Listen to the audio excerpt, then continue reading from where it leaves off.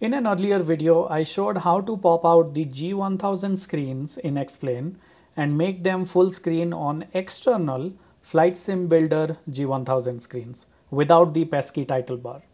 It relied on dragging the borders to change the width and height of the G1000 windows separately, independently of each other.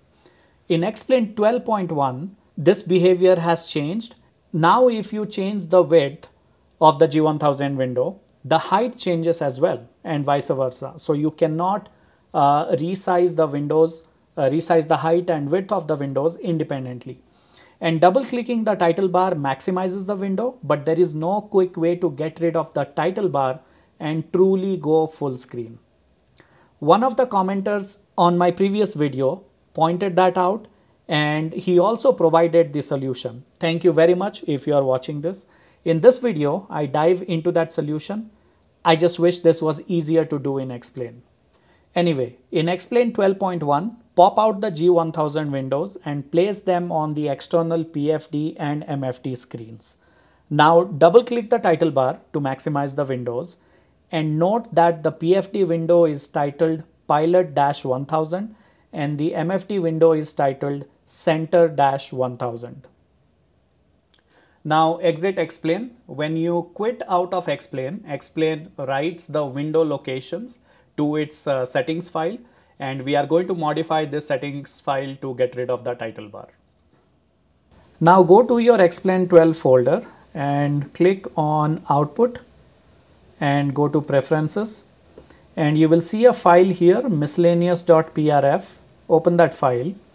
And this is the file where the G1000 window coordinates are saved. And we can search for the title that we noted earlier, so Pilot 1000.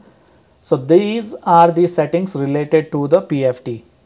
And the particular line that we want is this line right here, right? So the first two numbers, they represent the coordinates of the top left. So the top left of the G1000. And this is the X coordinate and the Y coordinate. The third and fourth numbers, they represent the bottom right corner of the G1000 window, right?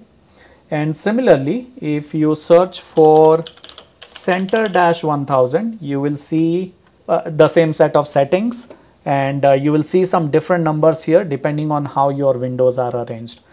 The trick here is you can change these numbers to modify the width or the height of the G1000 screens independently without impacting both at the same time.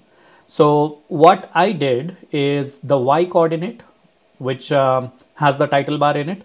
So I set the Y, I reduced the Y coordinate so that the title bar of the G1000 screen is just outside the external FlightSimBuilder monitor.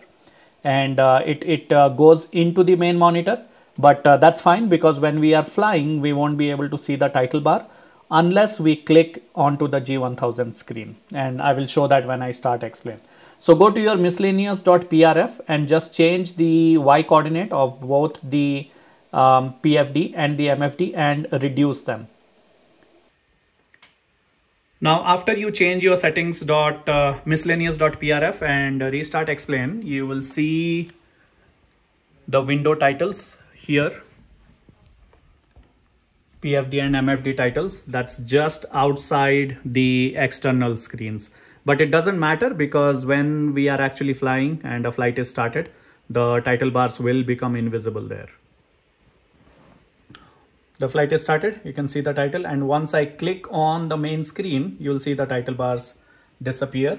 And now I have full screen PFD and MFD. The title bars will come back only if you go to the external screen and click on it, but we are not going to do this when we are flying, so it's not a factor.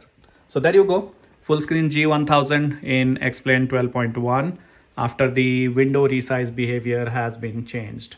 Thank you very much for watching. If you like videos like this, please give this a like, share with your friends and subscribe. It really helps me a lot, and I will see you in the next video. Thank you.